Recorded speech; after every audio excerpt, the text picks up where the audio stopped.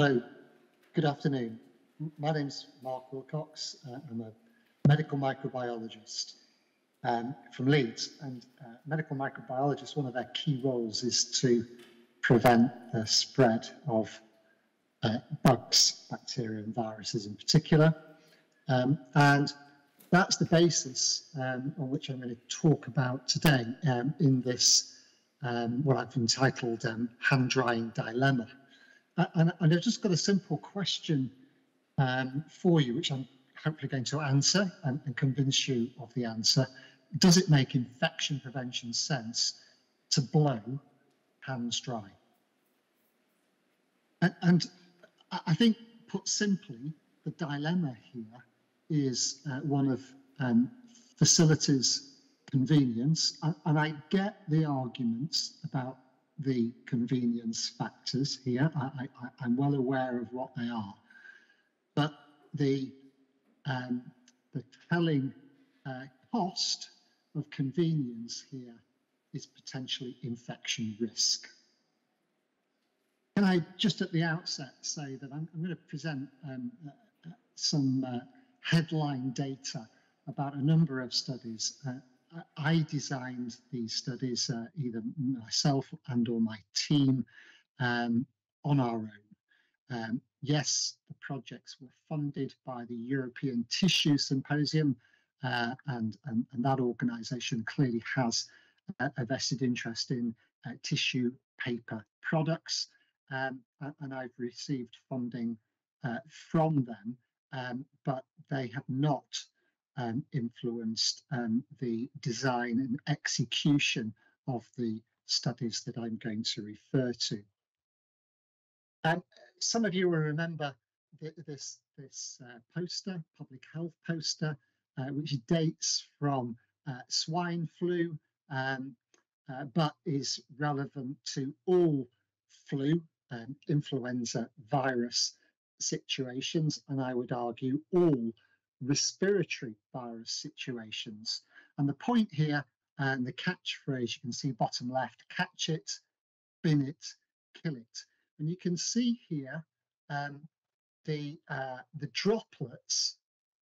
Imagine there's a bright light shining through sunlight shining through a window, and you would be able to see, if you get the light right, the droplets that are emitted from someone's mouth and nose when they cough or sneeze. And if you remember the coughing fit that Theresa May had at Tory party conference, but when you cough, you emit particles at about 60 miles per hour. When you sneeze, the speed goes up. The jet flies at 400 miles per hour, even faster. You say, well, why? What am I introducing the ludicrous comparison with a jet? Well, jet air dryers, and you can see a particular picture to illustrate particles and liquid emitted from a jet air dryer on the bottom right. That emits air at 400 miles per hour, so 4 times higher than a sneeze, and more than 6 times higher than a cough. A number of studies here that there are. These were the initial 4, and there's 1 or 2 more that I'm going to refer to. But the reason for showing you this slide is just to illustrate this is a program of work that's built up over, effectively a decade now, almost a decade.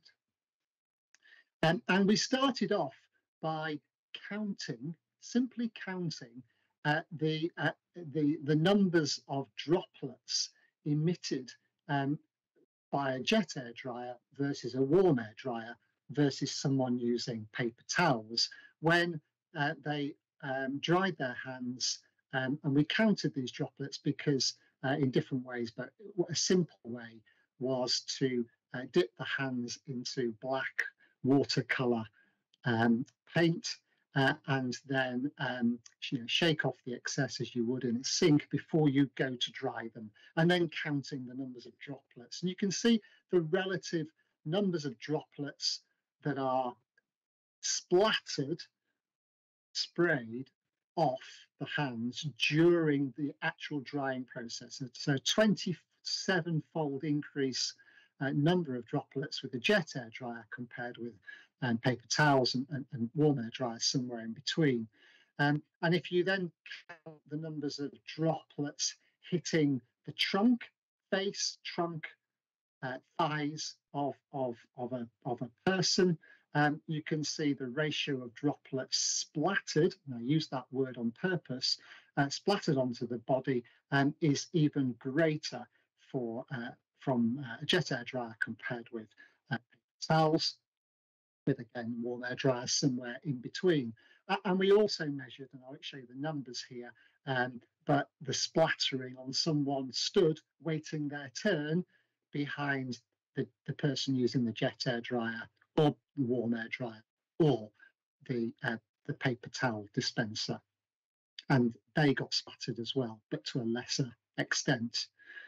Visually, here you can see the splattering of the black paint onto the white background from the well-known jet air dryer.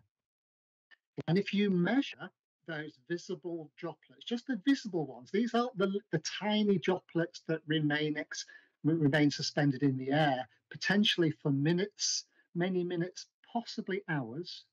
These are the big droplets that you can feel that splatter onto you, and you feel more of them depending on whether they're hitting your face, whether you've got a t-shirt on, your arms are exposed, etc., etc. So over a meter to the sides of a jet air dryer, up to about a meter to the beneath the dryer, 3/4 of a meter above the dryer, and then you can see that the red lines are coming out in front of you as well. At least a meter, we could see those visible particles, visible droplets. Much less droplet dispersal from a paper towels during hand drying. And we went on to look, because they're laboratory effectively based experiments. We went on to measure real contamination, the differences in washrooms that we're using either paper towels or we're using jet air dryers. And we did this in 3 different washrooms, one in the UK, one in France, and one in Italy. And we basically switched the system, the hand drying system that were being used in one of 2 washrooms. So 2 washrooms in each of those 3 countries, and they switched backwards and forwards between paper towel and jet air dryers. And you can see the time periods beneath. And then we simply measured the extent of contamination from various surfaces. And we looked in particular, because these washrooms were in hospitals, we looked for particular bacteria of interest. Lots of words, lots of numbers on here, but essentially concentrate on the red letters, the red words. So 2 sorts of Staph aureus, MSSA and RSA, and you'll have heard of certainly of MRSA, and MSSA is just the antibiotic susceptible version of MRSA. More of them were recovered from surfaces in the washrooms during the periods when jet air dryers were used because of greater splattering. The same was true for enterococci and gram-negative bacteria that produce enzymes that can break certain antibiotics down, so-called ESBL producing bacteria. Both of those, where do they come from? Essentially from the gut, from feces. So you can imagine how they are being more liberally spread in washrooms using a jet air dryer versus washrooms using paper towels. And those were all significant differences. Pictures tell 1,000 words. The squares, the orange squares here, show the counts of total counts of bacteria recovered from a raft of environmental surfaces in the washrooms using jet air dryer orange squares. When the paper towels are being used, much lower counts, blue diamonds. That the top left, UK, France, same pattern. Italy, same pattern. So these are, for me, are very telling results that independently measured in different settings, the similarity being hospitals only, we were getting the same stark differences in the amount of environmental contamination due to splatter when hand drying was carried out by one method versus another.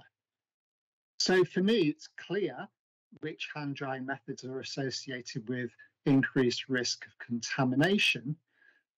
But does that contamination only matter in the washroom, in the toilet setting, or does it matter beyond the washroom toilet? Well, we went on to do another study.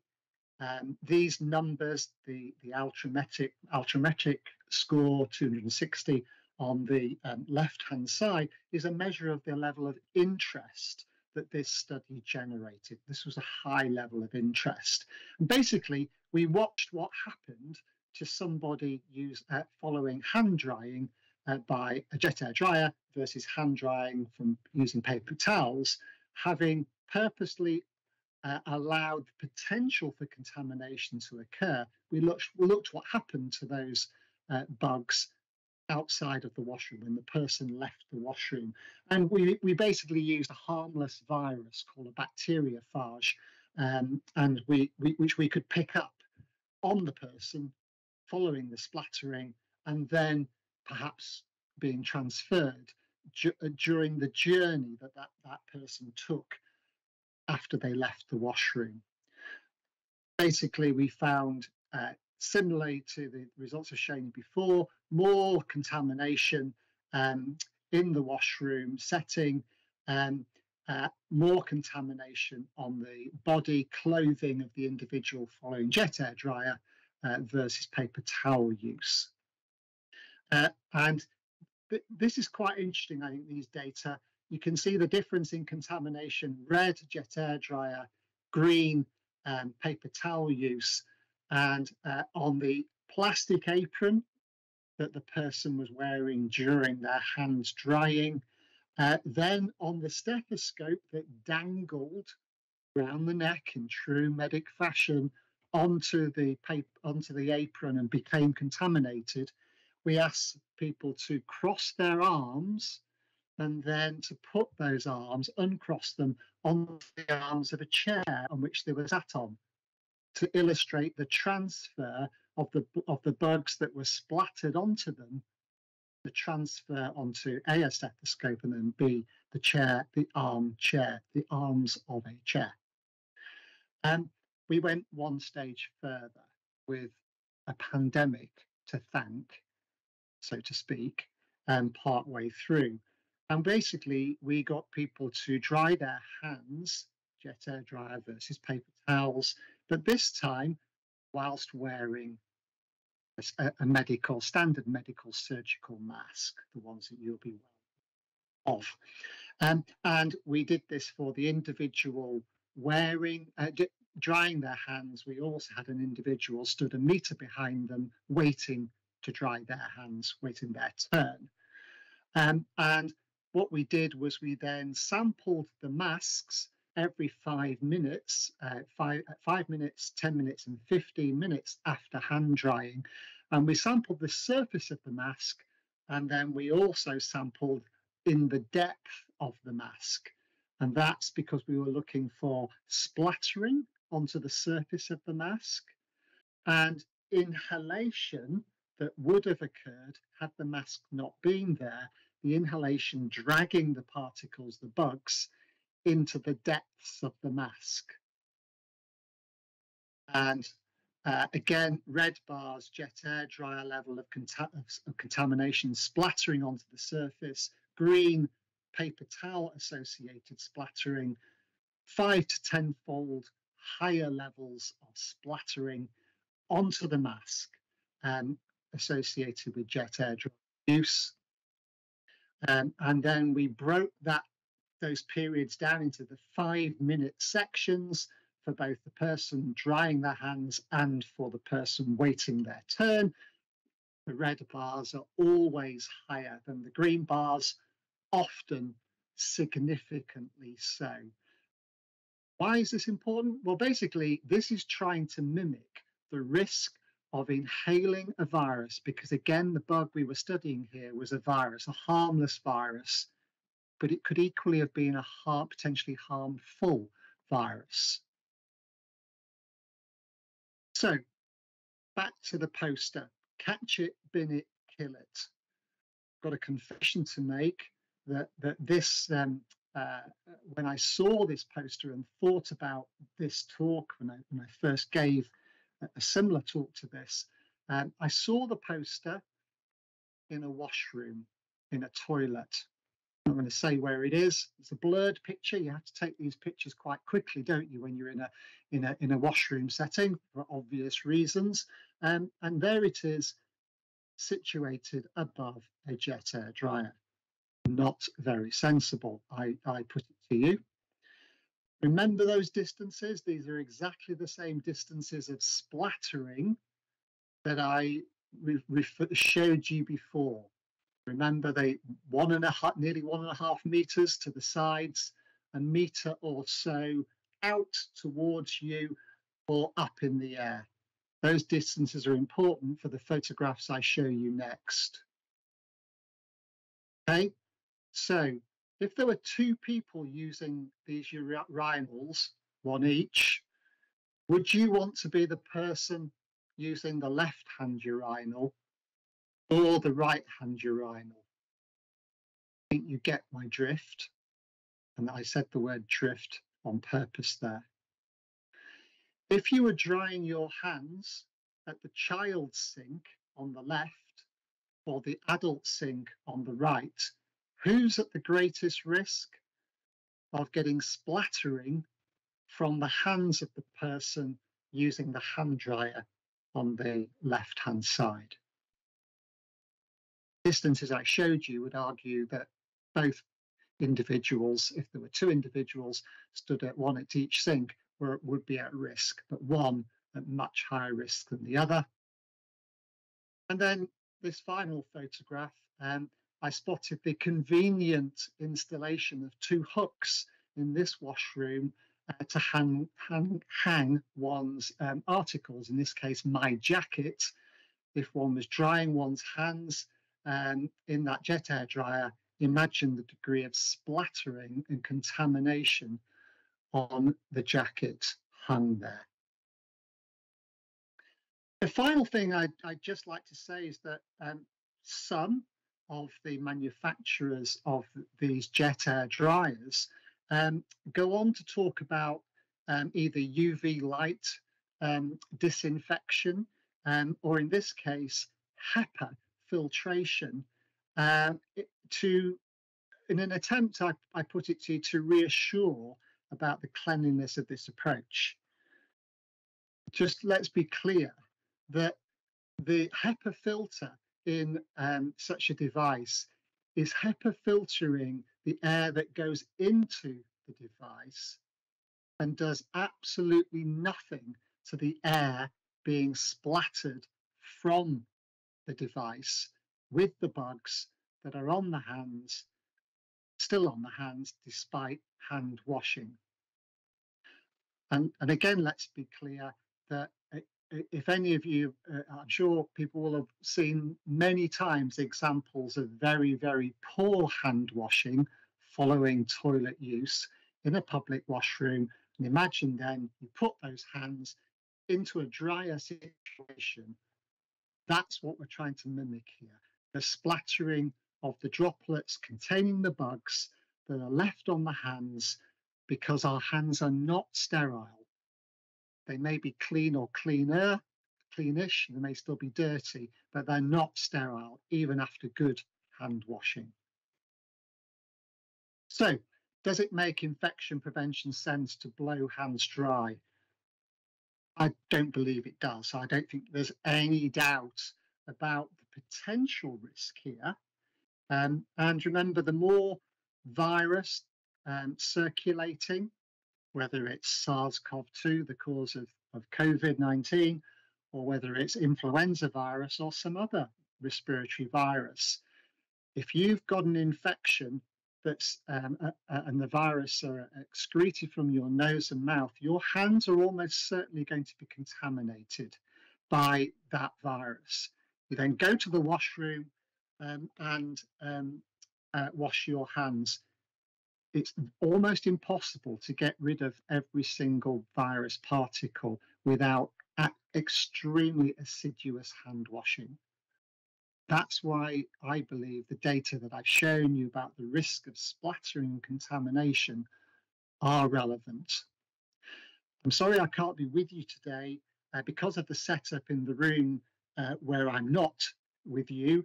I can't take verbal questions. So if you do have questions you'd like to put to me, please can you email me with that email address. Thank you for listening.